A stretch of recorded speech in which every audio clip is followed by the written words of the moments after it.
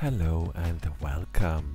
This is Microsoft Flight Simulator and this is the Phoenix Airbus A320. And in today's episode I'm going to be discussing something with you that has been requested by some of you, and this is the approach phase. Why is it there? When should you activate it? And how do you use it correctly? Okay, without further ado, let's get started. So before we get started, I would like to address something that seems to be causing some confusion with some people. So we have a button here that says approach, and down here we have the approach phase. If you click on performance, you see this here. These two things, approach phase and the approach button, have actually nothing to do with one another. Some people seem to think if you push this button it will activate the approach phase or vice versa. No, this is something completely different, and the only thing we will be talking about today is this here on the performance page, the approach phase. So whenever you press performance, you can see here what phase the aircraft is in. So right now we're in the cruise phase, and the next phase you can see here is going to be the descent phase, and after that we have the approach phase, and should you screw up, we have the go around phase. So these are the phases, and the one that is currently active you can see here is in green and will be displayed to you. The aircraft will automatically recognize which phase is appropriate, so once we start the descent it will automatically go into the descent phase. So what is the approach phase? Well, the definition is that it is a flight phase where the aircraft transitions from descent to final approach for landing, managed by the flight management system. So what does that mean? Essentially what it means is once the aircraft reaches a certain point away from the airport, it will automatically jump into the approach phase, and that means it will start slowing down the aircraft. It will slow down to the appropriate speed for the flap setting you are in. So if you're at flap 0, it will automatically reduce the speed to minimum clean and will hold it there until you select flaps 1, and then it will reduce further to the next speed, and then you put down flaps 2 and so on until you, with gear down, flaps full or flaps 3 if that's your landing config, and then basically the aircraft is set up for landing. So the idea is that you don't have to fiddle around with the speed or do anything like that. The aircraft will take care of everything. The only thing you have to do is set the flaps and put the gear down. The rest is all managed by the aircraft. And the beauty of this is that with all the flap setting changes and everything, this will prevent that you have a flap overspeed, or maybe that you go below F speed or S speed, which you shouldn't do.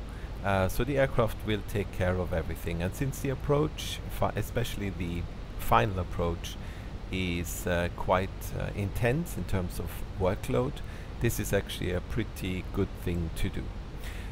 The thing, of course, is this will only work if the aircraft knows exactly what you're going to fly. Otherwise it has no idea how far away you are from the airport and how far away you are from the threshold. So here you can see we have this approach here into Munich airport, and here you have this circle with a D, and this means decelerate. So once we pass this point here, D, the aircraft will automatically go into the approach phase and start decelerating the aircraft without us doing anything. Of course this only works if you're in managed speed. If you select the speed, then that's all down to you. So I would say the first approach that we fly, we'll just do it as intended by Airbus and let the aircraft do everything. Okay, so we have now turned here basically on a downwind sort of leg, and you can see the D is coming up. So this is the point where we would jump automatically into the approach phase. So we can see here the aircraft is currently in the descent phase, and once we pass this point it should all by itself jump into the approach phase. So let's wait for that. And there we are. It has just jumped into the approach phase, and now you can see the target speed up here is 114 knots.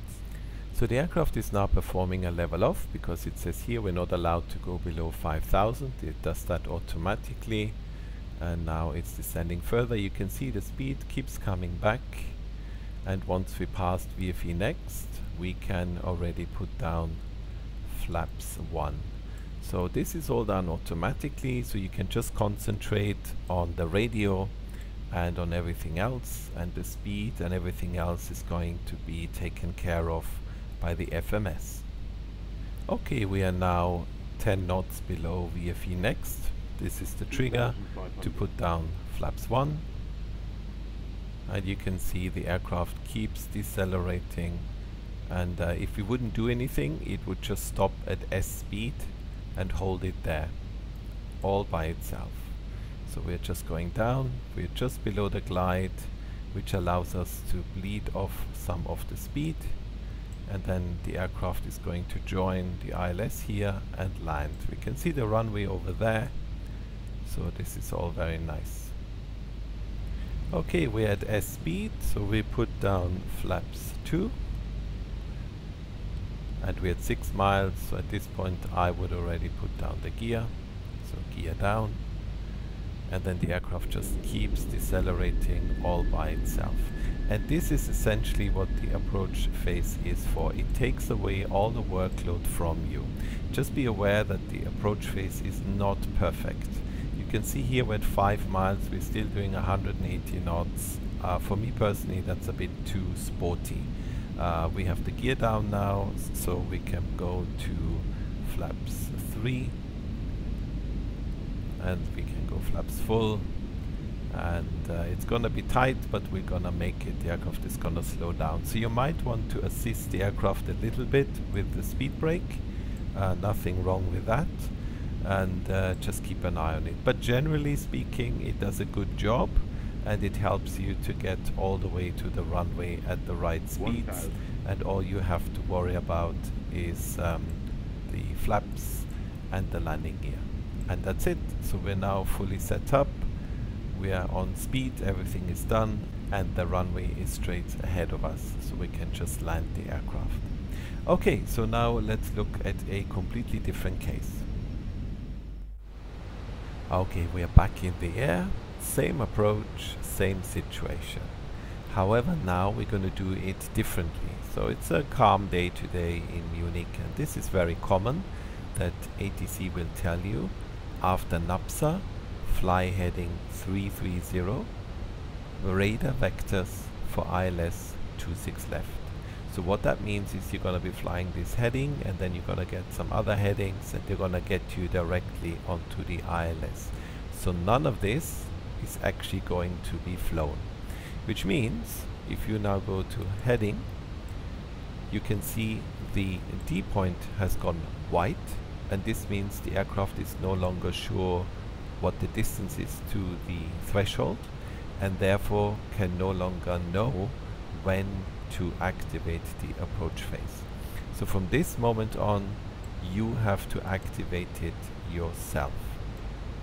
So the question now is, when should you activate the approach phase? Well, it really depends if you stay in managed speed or selected speed. So we can see here the ATC probably wants us to fly this, so that means we are way too high.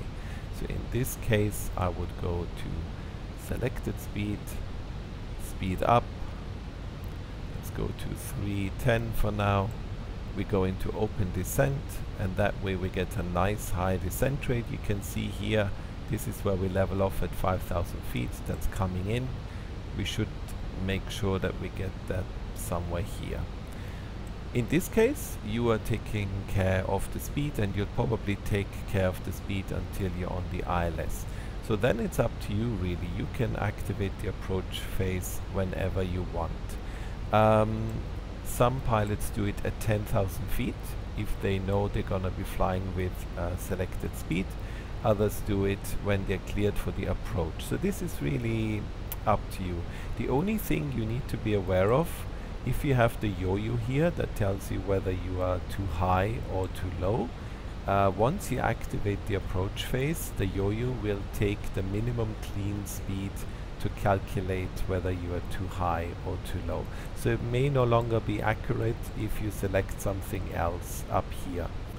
So the most important thing though is that you must activate the approach phase. Why is that? So if you go onto the ILS here now and you start, you know, reducing 180, 160, gear down, and then you say okay, manage speed, and you're still in descent phase, the aircraft will accelerate to 250 knots. And that's yeah, that's not good. If you're on the ILS with gear down, flaps 2, quite low, and all of a sudden the engines spool up and the aircraft starts accelerating, so that's no good. So one of the things I always do before I select manage speed on the ILS, I always take a look down here. Are we in the approach phase?